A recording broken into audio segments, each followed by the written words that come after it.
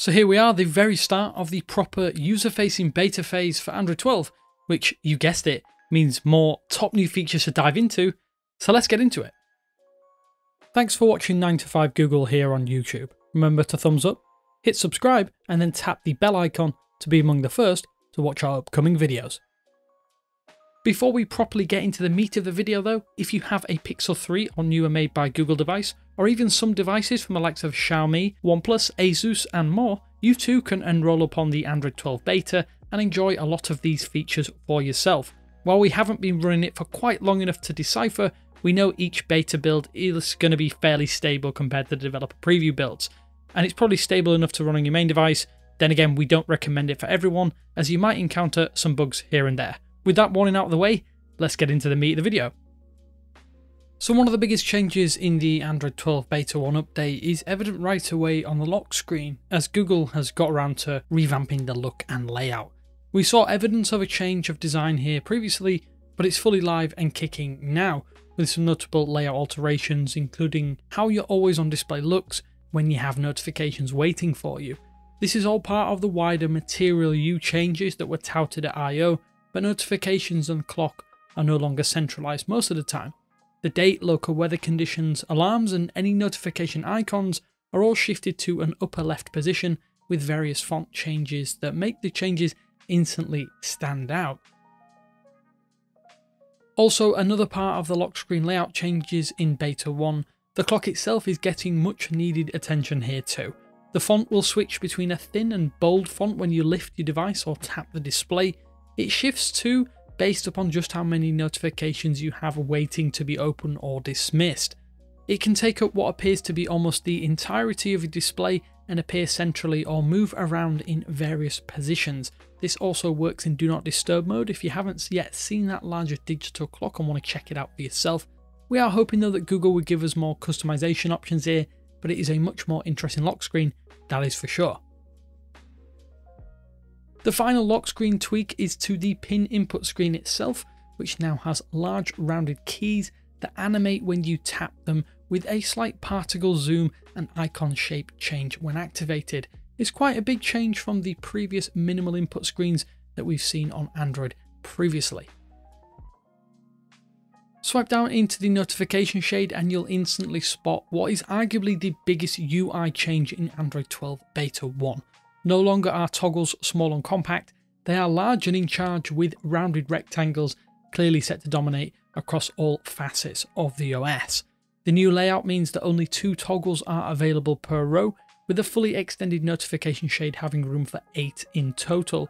That isn't great for overall utility, and we can foresee this being yet another divisive change, as there have been a few already through the Android 12 developer previews. That's not all though, as there are tons more tweaks here to unpack.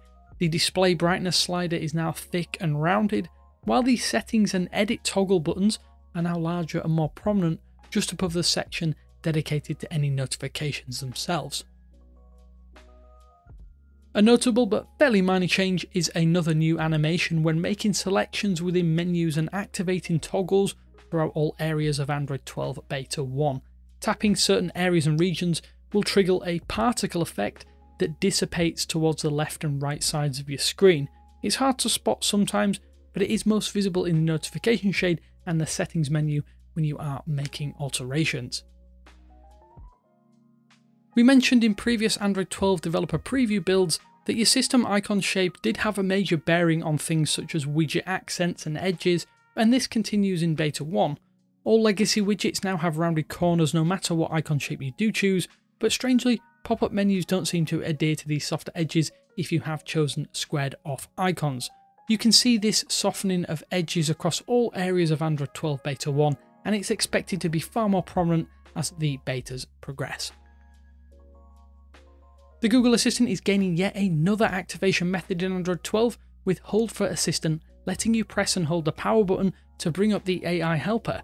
This means there are actually currently 3 activation methods as of Android 12 Beta 1, including voice, a corner swipe, and now holding the power button.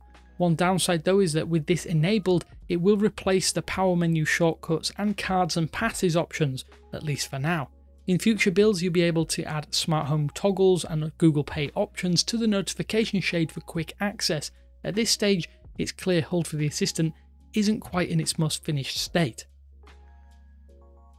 And although not live in Android 12 Beta 1, Google is still clearly working hard on the double tap gesture to the back of your device with a new icon and even more options to launch directly into a specific shortcut.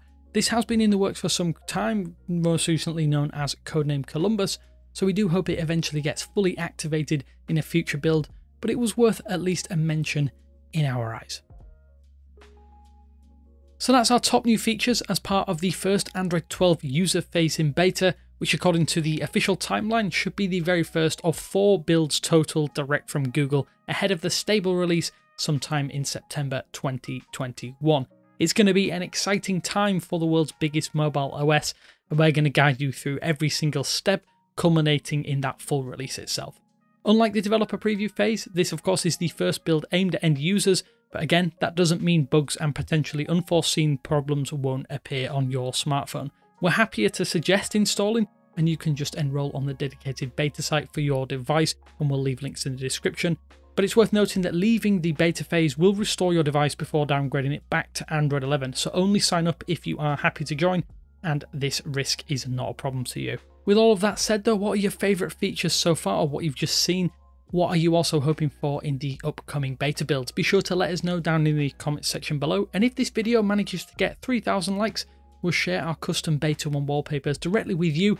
But until next time, this is Damien with 9to5Google saying thanks for watching, and I will speak to you later.